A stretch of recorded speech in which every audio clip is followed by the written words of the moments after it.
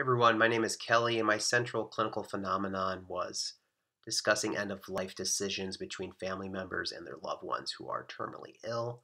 This is something I became interested about based off having a few friends' parents pass away from cancer in a hospice setting, and more recently, I've become aware of the phenomenon during my clinical rotation in the ICU this semester, seeing many hard decisions between family members and their ill loved ones who are terminally ill.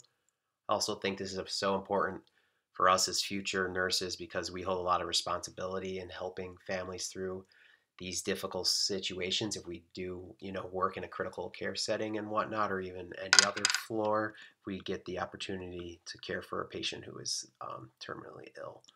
For this phenomenon, I selected Kolkaba's comfort theory, and I thought it was relevant to discussing end of life decisions with family members and patients because it uses concepts that will help assist both the patients and his or her family.